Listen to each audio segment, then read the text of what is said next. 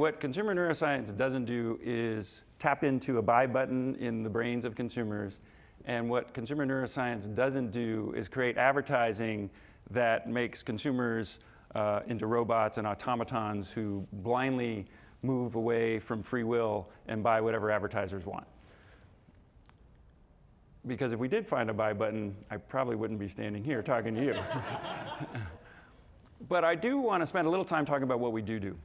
And the way I'm going to do that is talk about 5 lessons from consumer neuroscience that I share with marketers all over the world.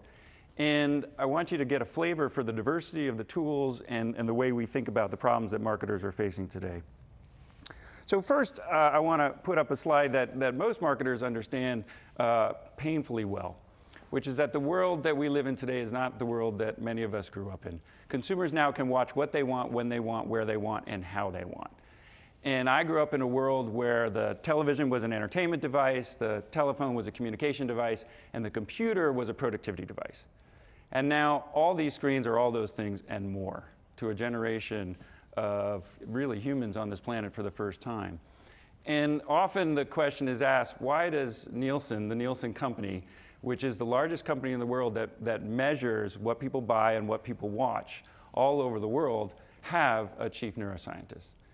And I think the simple answer to that question is, in order to really understand this world, we have to understand something about this world.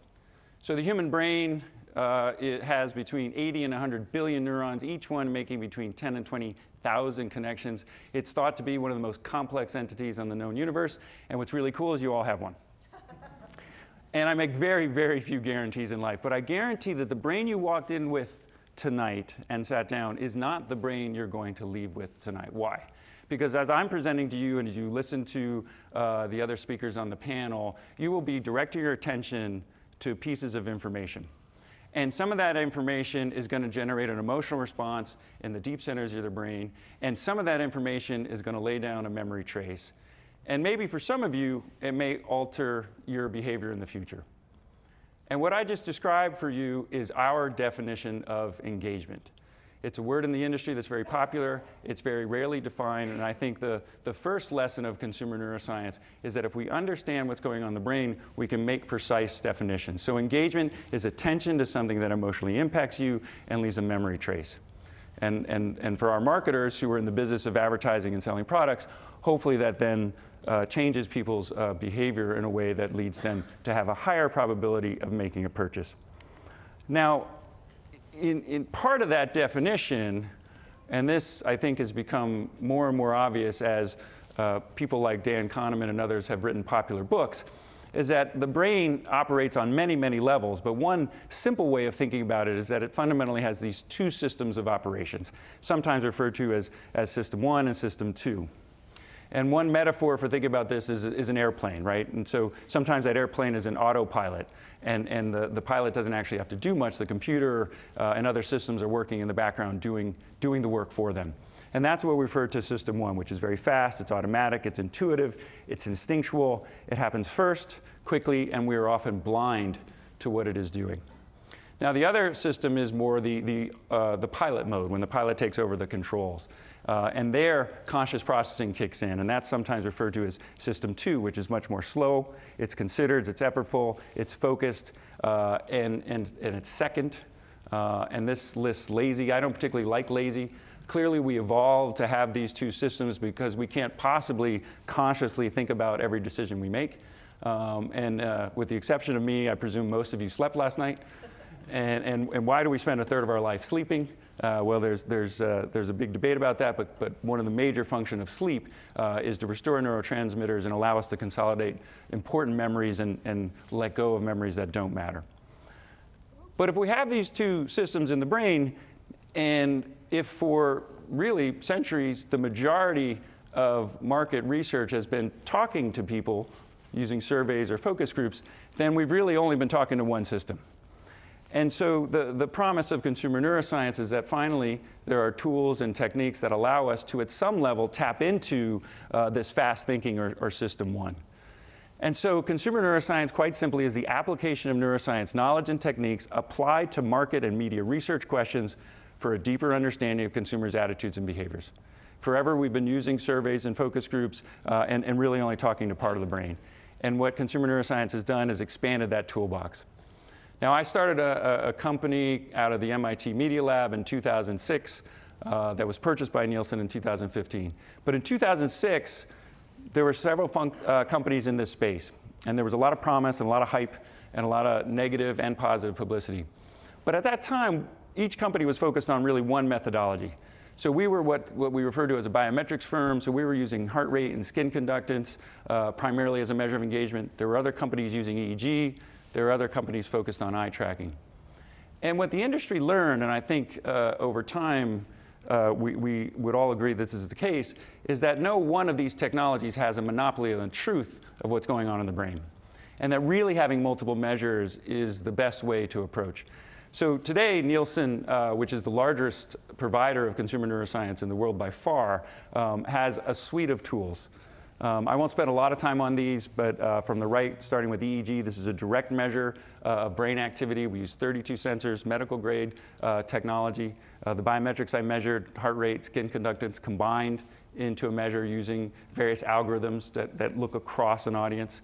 Facial coding uses computer vision that allows us to, without any sensors, capture the different features on people's face and tell whether they're smiling, whether they're frowning, or they're looking surprised.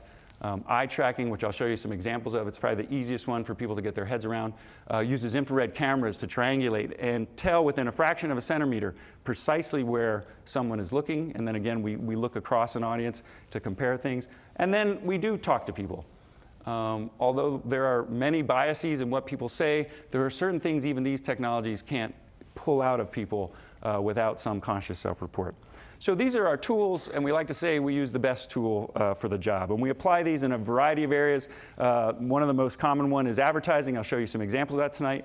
We also do package research in the shopper domain. We work with some of the biggest networks on their programming and understanding the interaction between program content and advertising.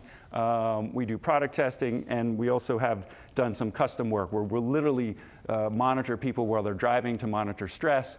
We've worked with some of the airline manufacturers to develop the interior of the airplanes of the future. So that's sort of a fun practice. And just give you a sense of the scale we're talking about today for Nielsen. Each one of these cities in the black boxes represents someplace where we have a physical lab. Now, I'm going to describe a couple studies in a bit, one of which allowed us to monitor people in their homes. But 99.9% of the testing we do is in a physical location. We recruit people to come in.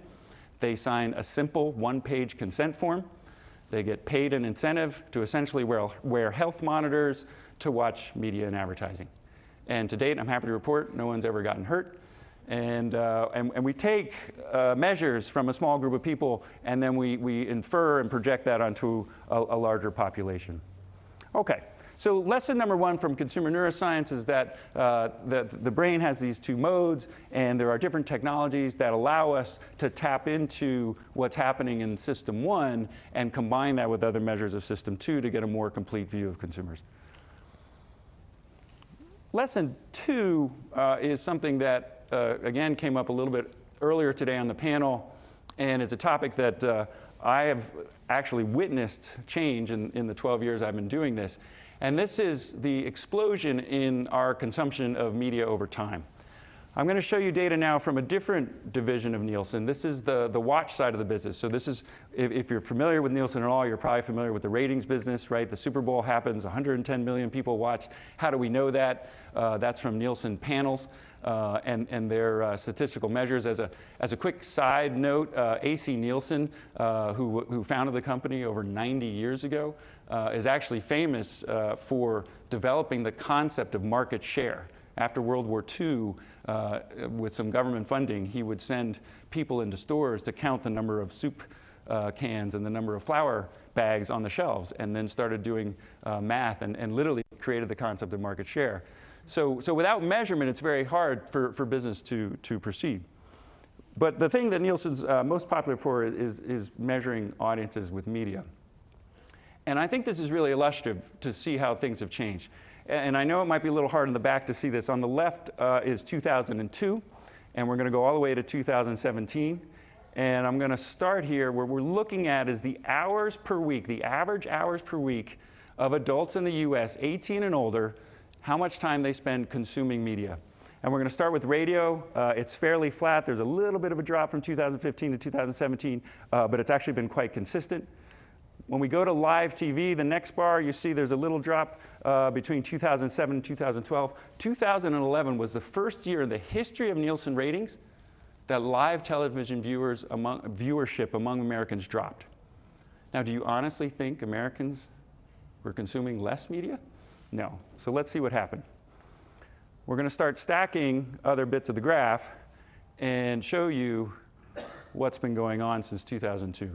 So in 2002, on average, Americans were spending about 48 hours a week consuming media. Flash forward to 2017, it's up to 75 hours per week. That is a full-time job and a half consuming media. The numbers for 2018 first quarter came in, obviously, a few months ago, and somehow Americans have found another hour per week. We are consuming, on average, 11 hours a day. How is that possible? Well, there's really only two ways that's possible. The first is mobile devices allow us to consume media in places we never could before, right? That's the obvious one. The other one is media multitasking, right? The TV's on, but you're surfing the web, or you're studying and you're streaming Spotify, or you got Facebook open. And putting aside the fact that we know from a neuroscience perspective that multitasking of any sorts reduces productivity and increases error rate, even though you think you're working better, you're actually not. It also has an impact on advertising. So I want to show you a study we did. So this is a rare study where we actually were in people's homes. We talked earlier about people having some glasses on where we can record the point of view that they have. And we did this across two populations. We had, again, it's a little hard to see at the bottom, a younger population, excuse me, that we call digital natives. They're aged 21 to 27. And then we had an older population, digital immigrants, aged 31 to 55. So the idea is that the immigrant, of which I'm a card-carrying member, remembers a time before the internet. The native would only know a world where the internet was involved and couldn't actually remember a time before that. And we did a lot of data. I'm only going to show you two slides from this study, but the one that got the headline is this one, which is as we were coding the data, and we had hand coders look at the video, we had 300 hours of video in people's homes. We didn't monitor them outside of their home, but basically in the morning from the time they got up till they went to work, in the evening when they got home to the time they went to bed, and part of the weekend. And we noticed there was an awful lot of switching going on. They were switching from one platform to the other a lot. And we were coding it, so we said, well, let's come up with a metric of media attention spans.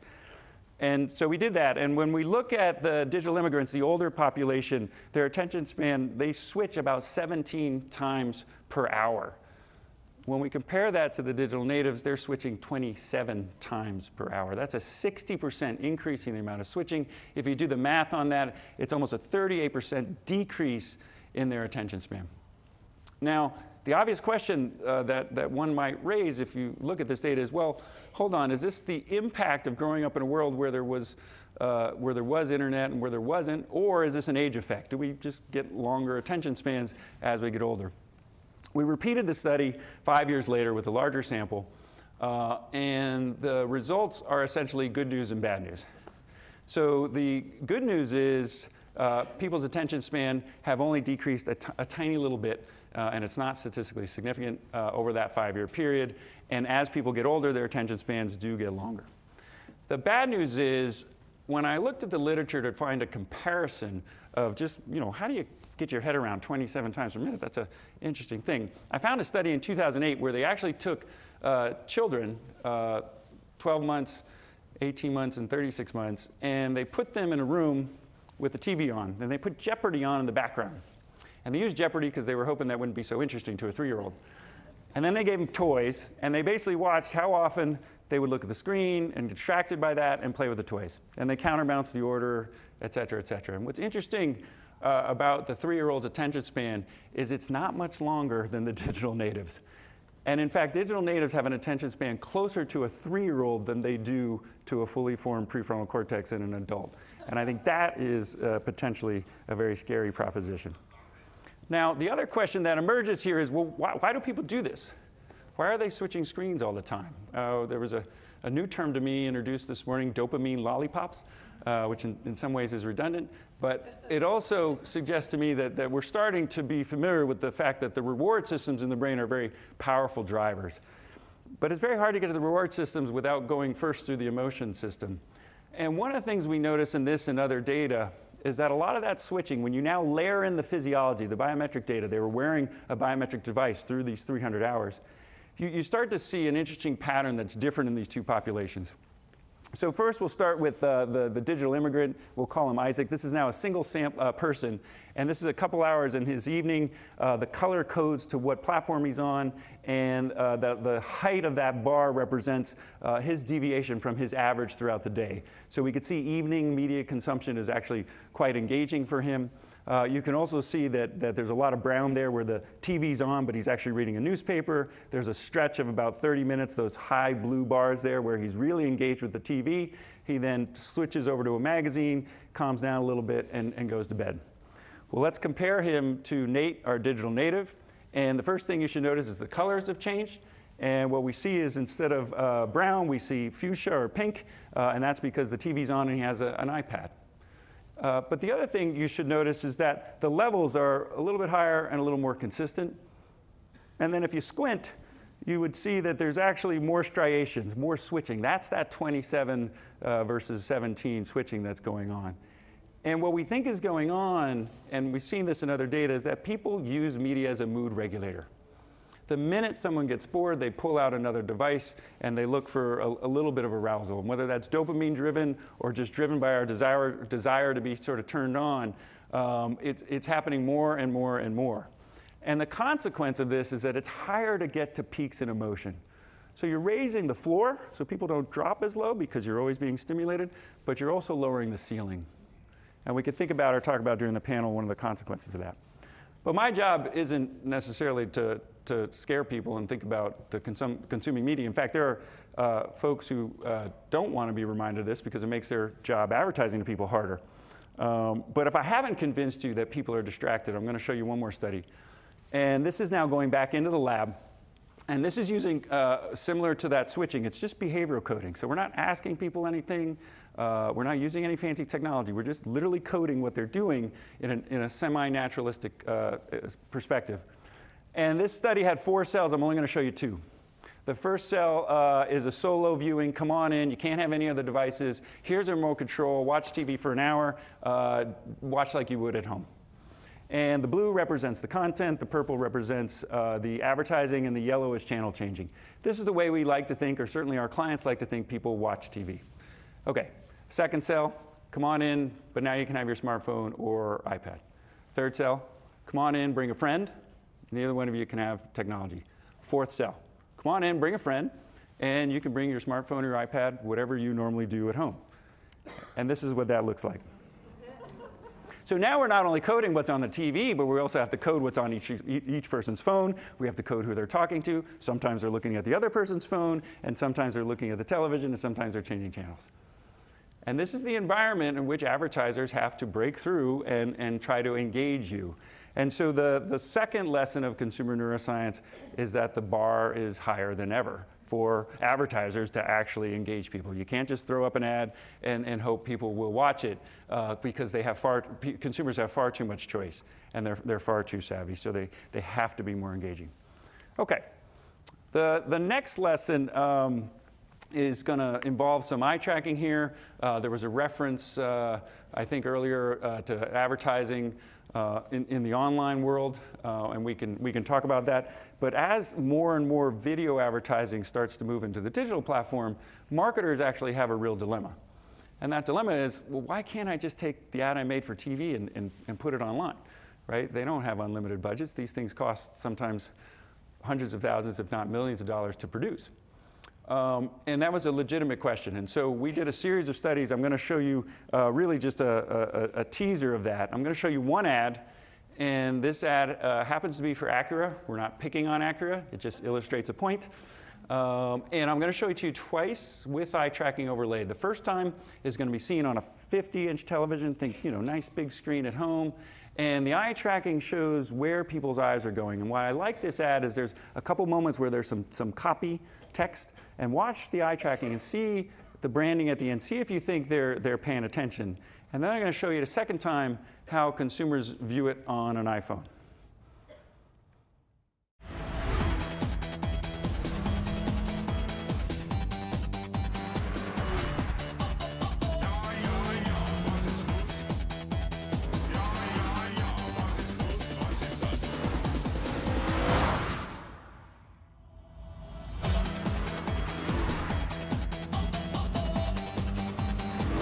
The all-new TLX from Acura.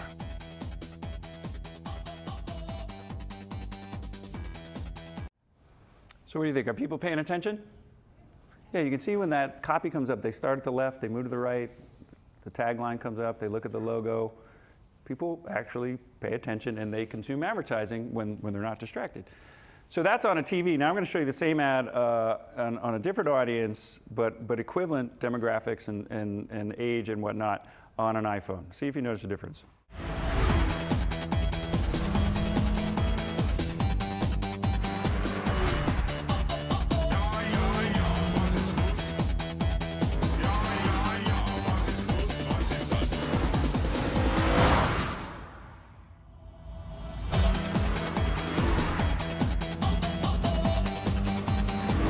The all-new TLX from Acura.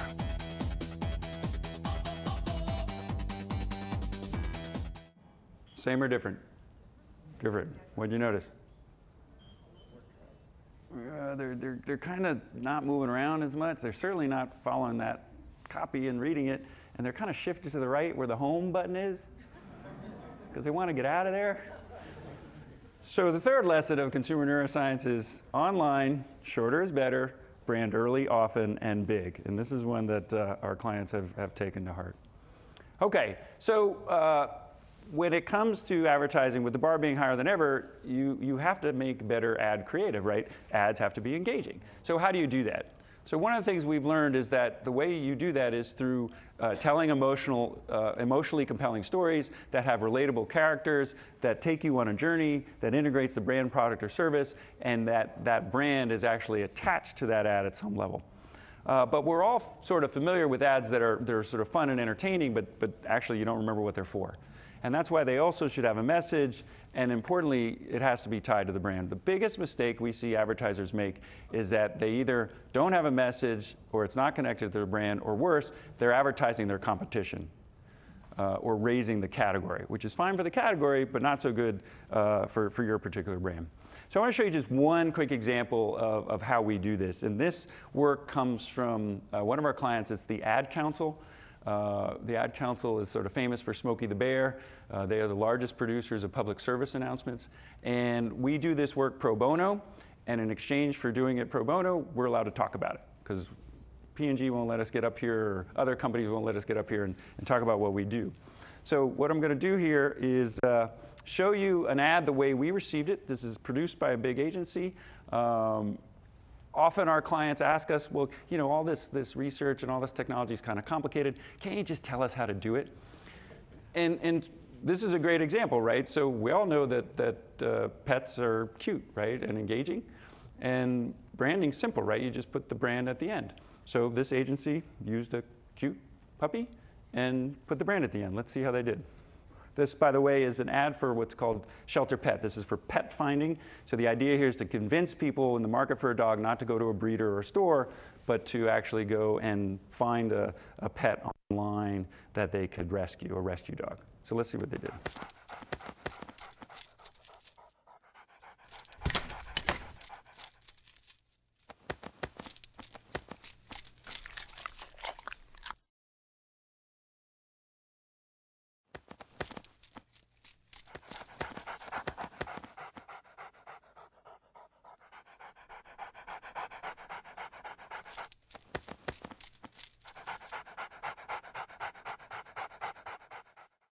So the dog's name is Jules.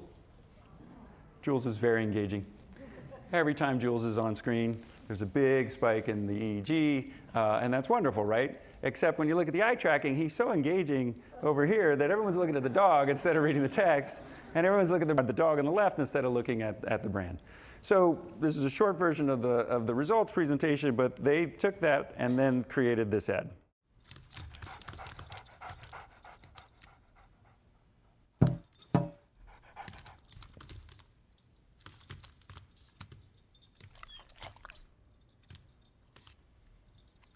There's a shelter pet who wants to meet you.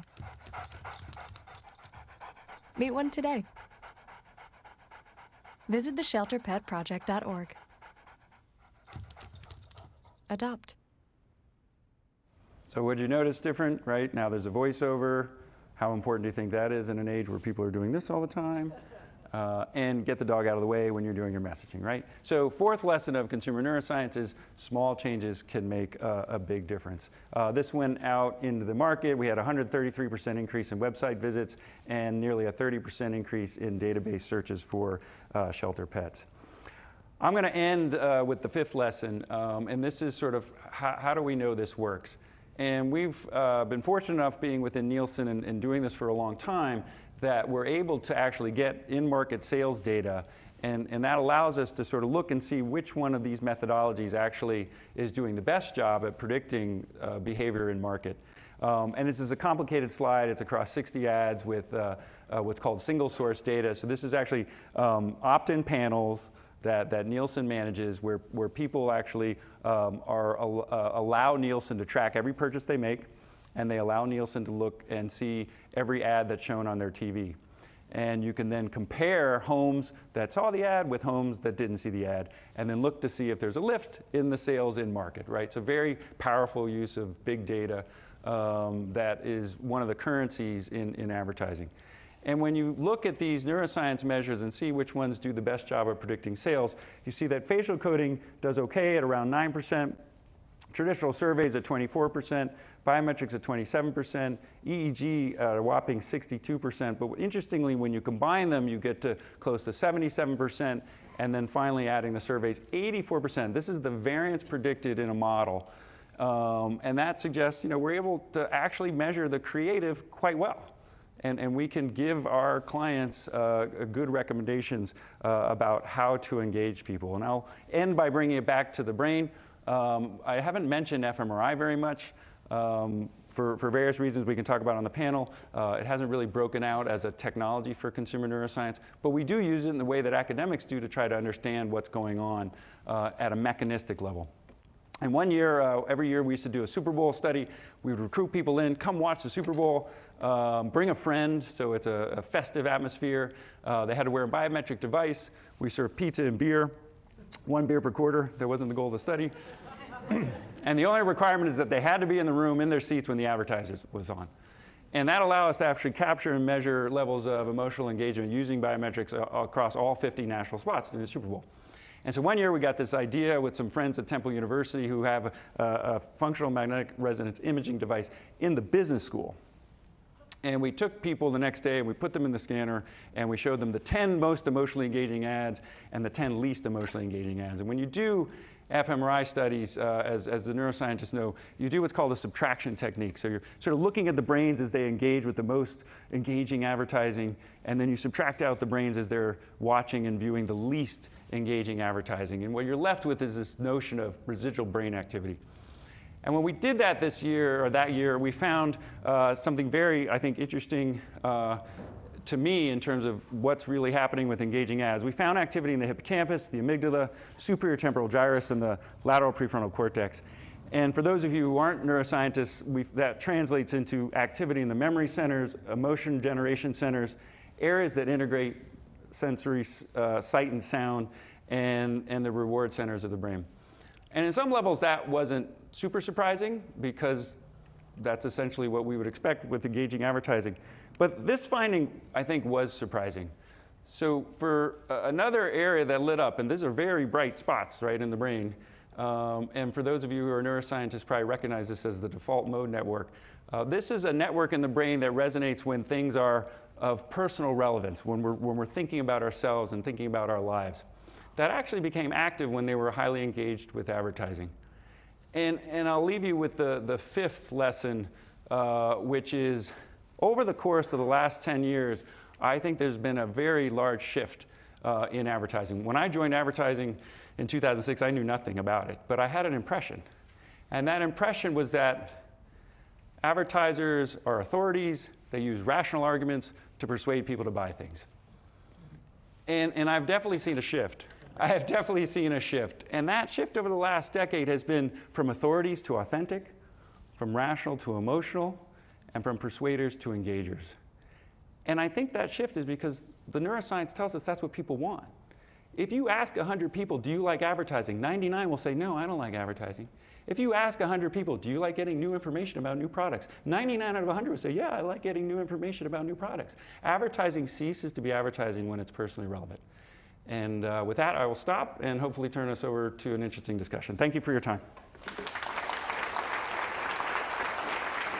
I think the reason that many people hold the concept of neuromarketing ambivalently is because the final products, while in some sense you implicitly consent because you've turned on your screen, people are increasingly afraid that even though Carl tells them they have not discovered a buy button in your brain, that somehow your behavior can be influenced. There were these myths of subliminal presentations of commands, go out and buy, Coke, right?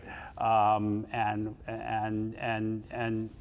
so this is a field that has been treated with some both respect but also fear by the general public. And Reed, I know you were the author of a early study comparing Coke versus Pepsi, and it was published in Nature Neuroscience. I thought it was a really very interesting paper, but then I realized that you had started a moral panic. And I wonder if you could quickly just tell a little bit about that story. It was 14 years ago. It was published in Neuron. My 16-year-old daughter was in the lab and had to do a project, and we wanted to pick something that was, it's a neuroimaging part of my lab, using fMRI, as Carl showed you some images from that before. So we wanted to pick something where at least her perception of the physical stimulus was almost identical. So brown fizzy sugar water, Coke and Pepsi. But the subjective preference was divergent. Okay, there are Coke drinkers and there are Pepsi drinkers, and people will often beat their hands on the desk and insist on one being better than the other. So we gave people if you remember anybody remember the early 80s with the Coke? Okay, and so they'd pull the card up and invariably Pepsi would win, and it inspired Coke to actually run off and make that sweeter version and drop classic Coke, and it was kind of a train wreck for them, I think, for a while. So we did it, they did taste tests outside the scanner with cups that weren't marked. And if you do a taste test with cups that are not marked, in other words, you do not know what you're drinking, you cannot tell the difference. Now, I know there's somebody in there who goes, that's absolutely false. If you gave it to me, I can tell the difference at all. Now, the little proviso here is it was defizzed, okay? And we put you in the scanner, and there's a region of your brain that can tell the difference, and I can tell what you're going to pick on a task where I cue it. Meaning I tell you it could be Coke or Pepsi, or it's definitely Coke or it's definitely Pepsi. Okay, so what we ended up measuring was the response of your brain to a Coke squirt where it was signaled 6 seconds before by a Coke can, and the response of your brain to a Coke squirt where it was signaled 6 seconds before by a brushed aluminum can. So in the one case, you know it's Coca-Cola, and you were told with the brushed aluminum was that it could either be Coke or Pepsi, and it was 50-50 chance, okay? The only difference is one has this hovering view of what you're thinking, and there's no difference physically in those two stimuli, and people's brains loved Coca-Cola. The interesting thing was, in the behavioral domain, that was very hard to parse people apart, but you could eavesdrop on their brain and tell what they were going to pick by looking at responses to different regions of their brain. And it set off a giant moral panic. Yeah, and Ralph Nader's anti-commercialization group called Commercial Alert threatened to sue us, and he wanted to debate me on stage, and because I was going to, as Carl said, I was going to turn people into thoughtless zombies who would wander around drinking Coke, which is what happens anyway. So that's calmed down, I think. But since okay, the so time. I wonder if either Carl or Uma have a comment on, this, again, that wasn't ambivalence, but this ambivalence about neuromarketing and what the ethical, if there's an ethical reflection on what either the response to Reid was or more tempered responses to the idea of neuromarketing. The response to me was quite violent. I mean, Yeah. Well, that was the initial response, but I think Reid's paper is held out in the field as seminal because what it taught us is that there is a brain basis to brands. And if you think about where the word brand comes from, it actually comes from branding cattle, right? You sort of sear and mark your cattle so you know when they go straying, which ones are yours and which ones aren't. And at some level, that is what advertising is all about. You're trying to make a mark in people's brains about a particular brand that would inspire purchase. And the idea that there was a brain basis to this was very new. Prior to his paper, it didn't exist. But I think at the end of the day, if you think about it from a neuroscience perspective, it's not surprising, right? If something is going to influence what you wear, what you buy, how you dress, who you vote for, it probably changes your brain. And we now know that 30 years later in much greater detail. But it doesn't mean again that we can sort of today flip a switch and make people let go of free will. Now, I think at some point we should talk about the future, but Yes. that's why we're here. Right, that's why we are here. Uma, do you want to make a comment? And then exactly, I think we should talk about the future. Sure. So I think this difference between recording and inducing was a real concern for a lot of people early on in understanding what neuromarketing was. And I know there are extremely well-informed people in this audience, but if you say that we know something about how you think, that feels very personal. And there's a lot of concern about veracity in advertising and undue influence in advertising. And you could get a sense for this in terms of people's concern over the way that McDonald's formulates its food and how addictive it's perceived to be. And so there was, I think, a not unreasonable worry in terms of people who might hear a neuromarketing study in terms of knowing what that actually entailed. Like I said, I can't sneak up on you with an fMRI scanner, but there was not a good sense of what a neuromarketing study or what neuromarketing data meant and how much of it was influence directly versus measuring a response. That distinction is critical. I think it's gotten to a point where it's better communicated. And one of the interesting things, in my opinion, about the Coke Pepsi study is that it shows the efficacy of Coke as a brand, but not necessarily that Coke makes you drink sugar fizzy water.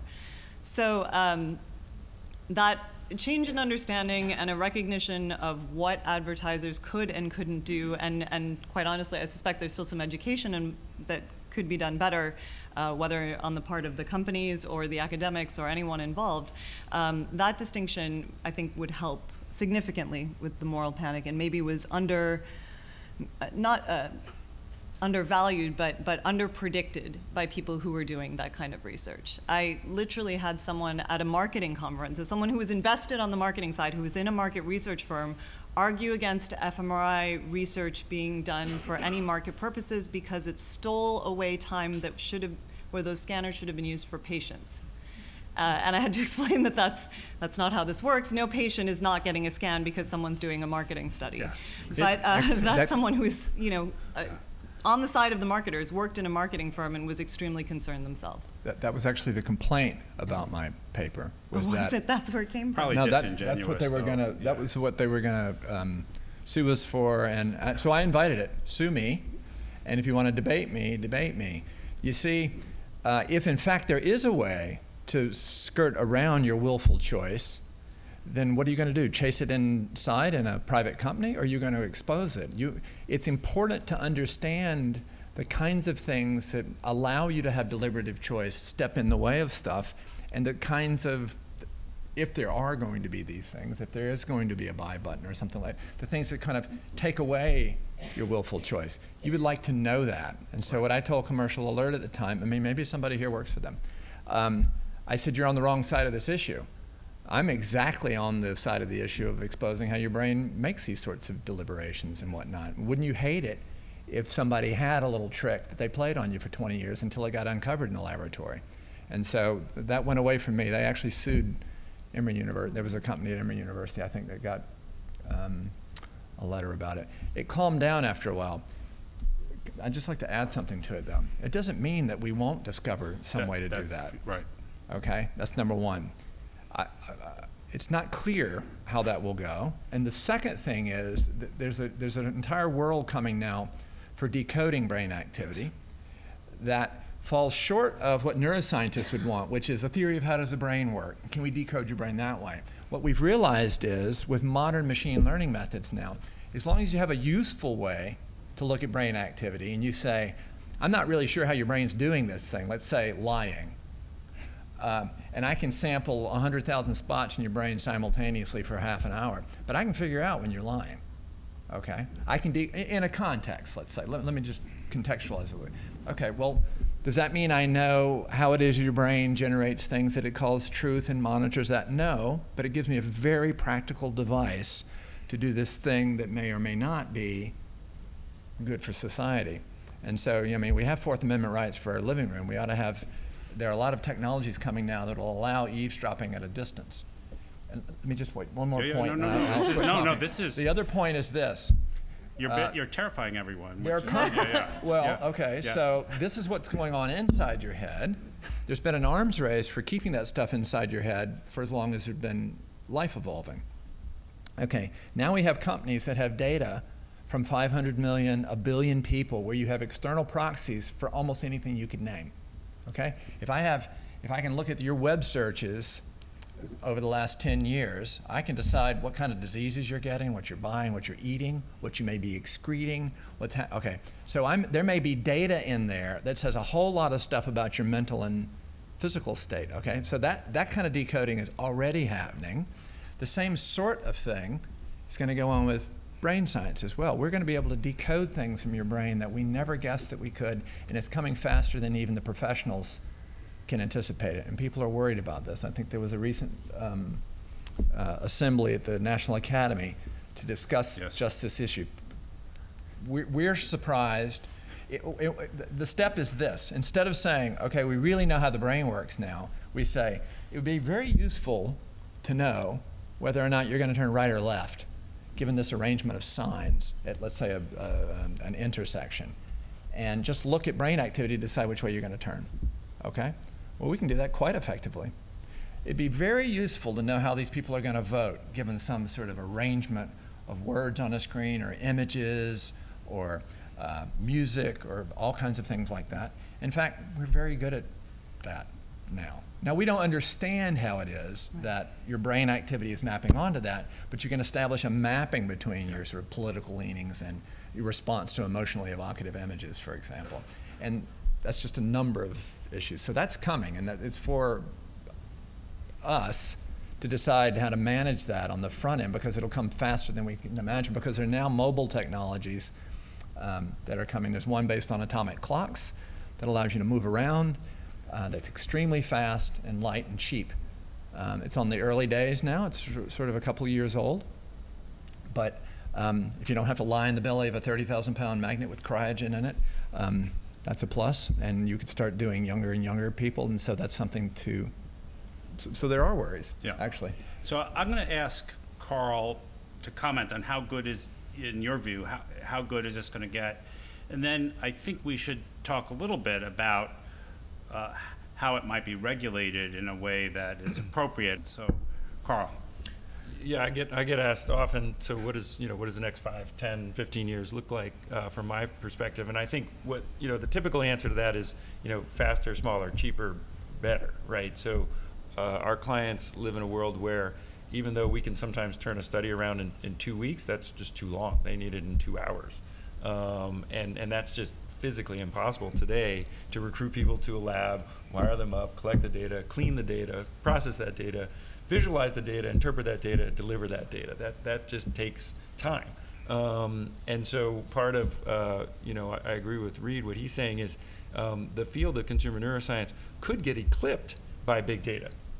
because it's just faster and cheaper to decode massive data sets that are already available because we're all leaving digital cookie crumbs everywhere we go, and that data is being traded, and then targeting comes, and you know, I may be out of a job, and so I think a bigger concern is when you lose consent doing that, right? We're all familiar with clicking I agree to, you know, 100-page legal contracts that nobody reads, but yet, you know, get enforced. So I think that is a big trick. And I think in terms of regulation, you know, the big challenge with regulation in any of these technologies is that the technology is moving faster than governments ever possibly could. So by the time a government got around to actually putting a law down, it would either be obsolete or companies would have already figured out a way around it.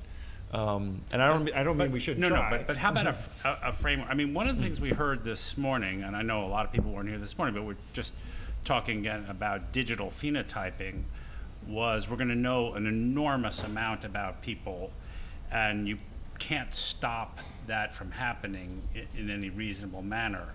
But would it be possible to regulate the use of that data?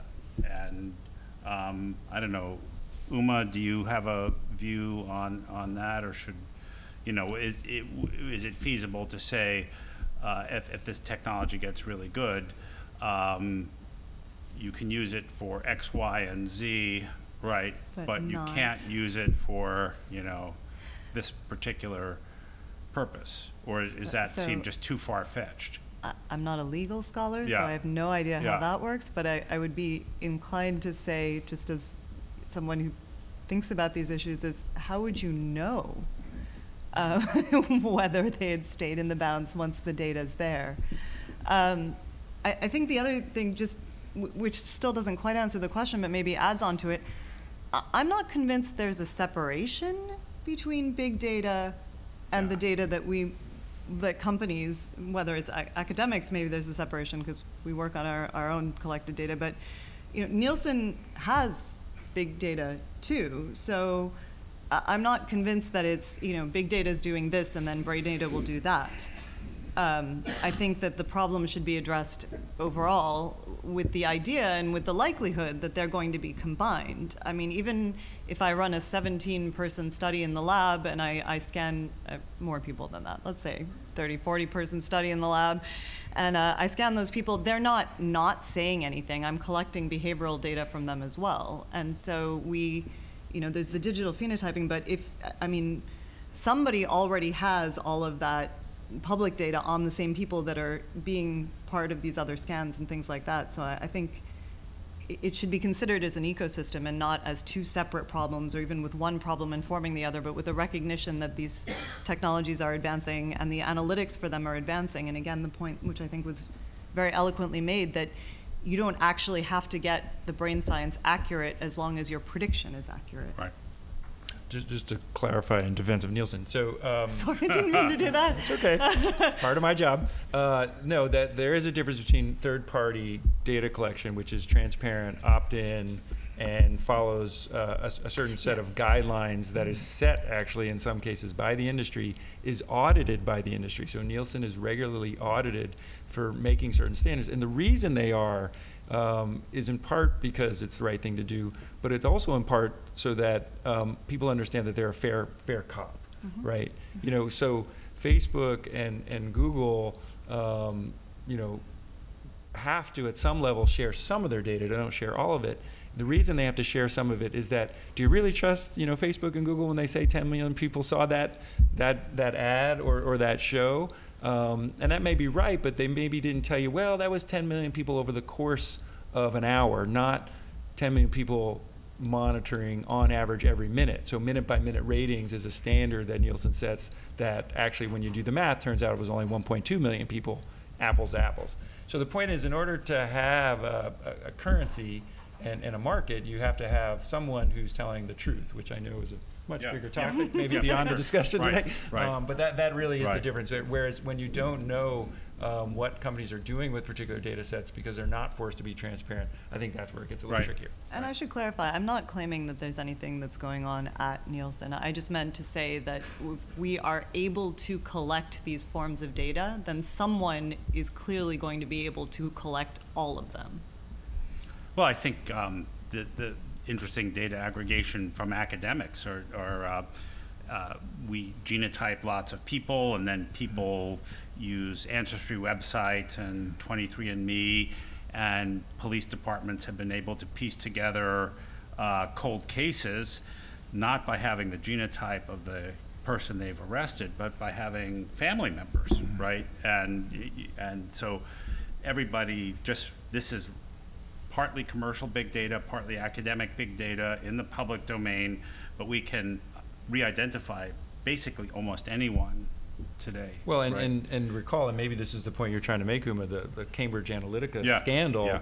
Actually, the back door was an academic institution that was contracted to scrape Facebook through a backdoor Facebook had left open, and then sold to a company that then sold to politicians. So there's the ecosystem is very complex, and there is a lot of data being traded around, and that's where I think So I think in terms of a regulatory scheme, so I think we've established this, depending on your point of view, optimistic or frightening scenario, right?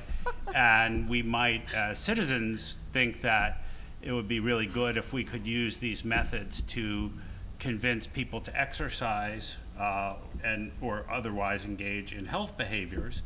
But we wouldn't think it was so good if we wanted to convince people to go out and set their neighbor's house on fire, right? I mean, to take ridiculous examples, except that they're happening in different parts of the world, right? That's so they're not so ridiculous, right? That's right. And the question really is there a sensible legal or regulatory regime, right, in which this data could be channeled for licit beneficial purposes and not used otherwise? Let me thank Carl and Reed and Uma for really fantastic discussion. Well, thanks for having us. Thank you.